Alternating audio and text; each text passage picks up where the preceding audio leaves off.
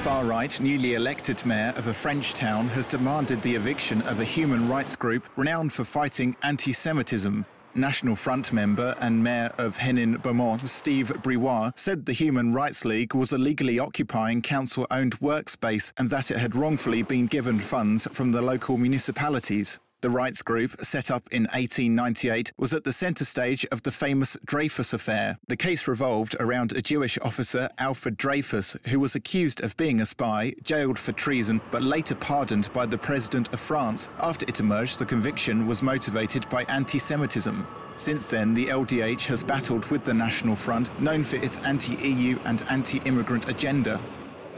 It's another headache for National Front leader Marine Le Pen, who, after successfully winning 11 towns in recent municipal elections, must now focus the realities of actually running them. The new mayor of Henin-Beaumont has already admitted rejuvenating the town, which was once a thriving coal mining economy but is now plagued with 17% unemployment and millions of euros of debt, could take years. Le Pen is also attempting to shake off the party's reputation of anti-Semitism.